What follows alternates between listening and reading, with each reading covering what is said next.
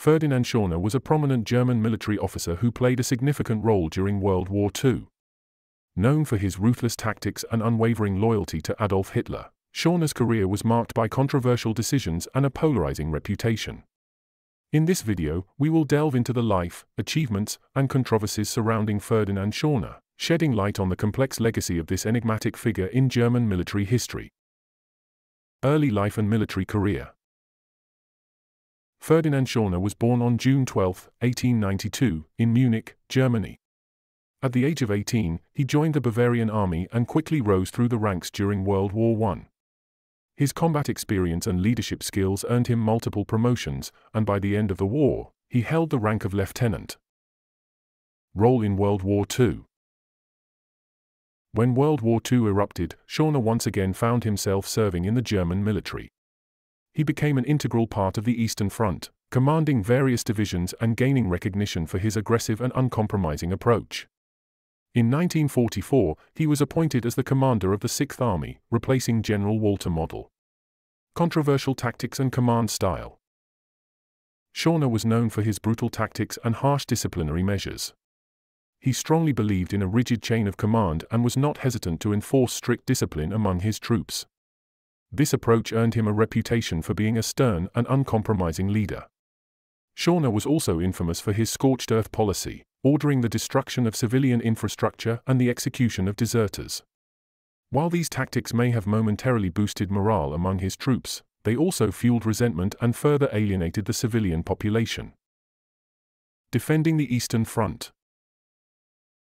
As the war on the Eastern Front escalated, Schörner was tasked with defending the German territory from the advancing Soviet forces. He displayed great determination and led several successful counteroffensives. However, his success came at a great cost, with heavy casualties and widespread destruction. Schörner's command style, coupled with his willingness to sacrifice troops to achieve his objectives, earned him the moniker, Bloody Ferdinand, among his soldiers and adversaries alike. End of the war and controversial posture. As Germany's defeat became inevitable, Schörner remained loyal to Hitler until the very end.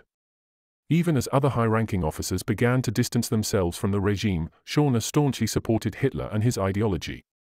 In April 1945, he was promoted to the rank of Field Marshal by Hitler, becoming the last officer to receive this prestigious title. Post-war controversies. Following Germany's surrender, Schörner was captured by the Allies and held as a prisoner of war. He was subsequently accused of war crimes, particularly for his brutal treatment of both enemy combatants and civilians.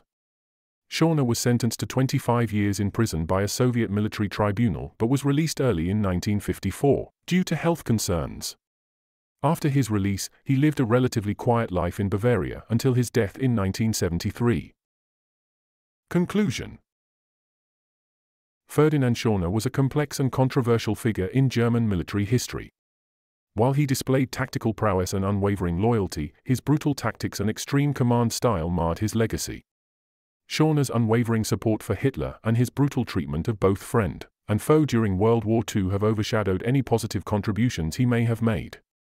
Ultimately, his name remains synonymous with the darker aspects of the German military during one of history's most devastating conflicts.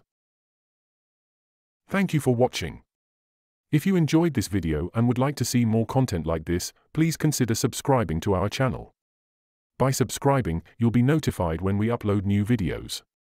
Thank you again for watching, and I look forward to seeing you in our next video.